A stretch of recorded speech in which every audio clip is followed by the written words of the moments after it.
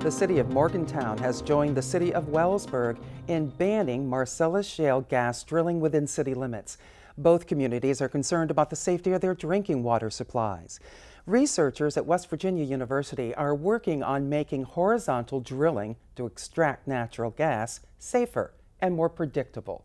Here's Rich Carter with tonight's Mountain State Science. In a large portion of the U.S., there are shale formations with natural gas trapped inside. Extracting the gas from these sites, called shale plays, has not been easy. But for over the last decade, the Barnett Shale play in Texas has been producing gas. The experience gained from developing the Barnett Shale is coming to bear on the Marcellus Shale. This vast deposit reaches from Pennsylvania into New York, Ohio, and West Virginia. At West Virginia University, the Department of Petroleum and Natural Gas Engineering is working to improve the efficiency of Marcellus shale gas recovery. Professor Samuel Emery is chairman of the department. The Barnett Shale was an inspiration to looking at Marcellus Shale. Marcellus Shale has been there for many years. We knew all about Marcellus Shale, but we did not have the technology to deal with Marcellus Shale. The technology started with Barnett Shale. Marcellus Shale is new to us, and some of the questions can be answered through modeling and through doing research, and some of it we have done here. Dr. Shahab Mohaghegh, a professor in WVU's Department of Petroleum and Natural Gas Engineering, is leading a team of researchers in applying the latest technology to reservoir modeling. Mohaghegh is considered a pioneer in the application of artificial intelligence and data mining in the industry. When we talk about drilling, usually you go vertically down until you get very close to the formation that's your target.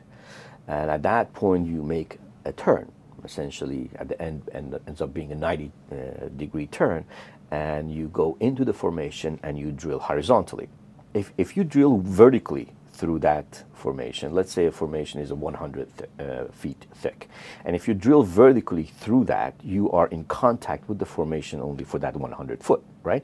But if you drill horizontally, really there is no limit of how much contact you can make with the formation. And obviously the more contact you make with the formation, the higher are your chances of producing more fluid from it.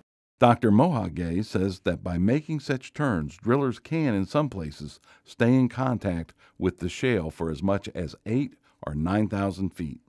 What you do when you make the turn, you go, and then right now I've heard that they're actually casing it all the way to the tip.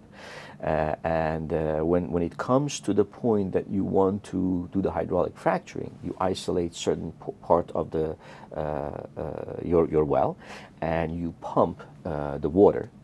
And with the force of that hydraulic force, you're cracking the formation, and hopefully you're connecting that crack or that fracture to the rest of the natural fracture that exists. Once that crack has made, if you flow back the water, because of the pressure, that crack is going to close. So you need to keep that open. Dr. Mohaghegh explains that sand is then pumped into the fracture, keeping it from closing completely and creating enough space to act as a conduit once water is removed.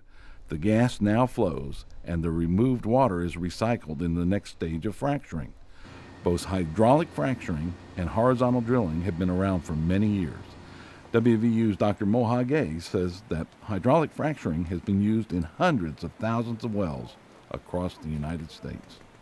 Now industry is capable of doing pinpoint fracking, which actually can go to very specific location, and with the use of much less water, they can actually cut the use of water by 2/3 and then go and perform their fracking and leave a lot less footprint into the formation than we did otherwise. And again, the main reason for that to happening is because it's becoming very profitable to do that. And innovation usually follows the dollar sign, and that's why we're having a lot of innovation. And there are other technologies that exist, such as tilt meters and microseismic, that allows us to really understand and model how these induced fractures propagate in the formation.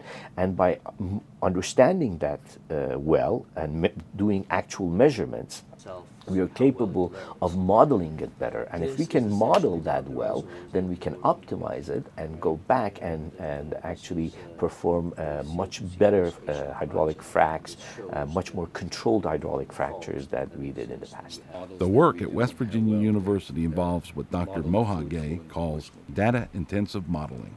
In other words, above and beyond first principle physics and math that we know how to do and do the conventional modeling, we now are coming up with technology that allows us to really listen to the formation, to the reservoir, to actual data, and build models that honor the actual data more than our understanding of what physics should be and could be and really is.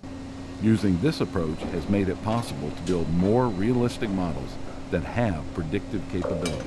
If we have that capability, therefore we can get the same amount of gas with a lot less number of wells. And the less number of wells we have, we're going to limit our environmental footprint while we are not going to sacrifice the amount of gas that we can get out of the ground. For West Virginia Public Broadcasting, I'm Rich Carter in Morgantown.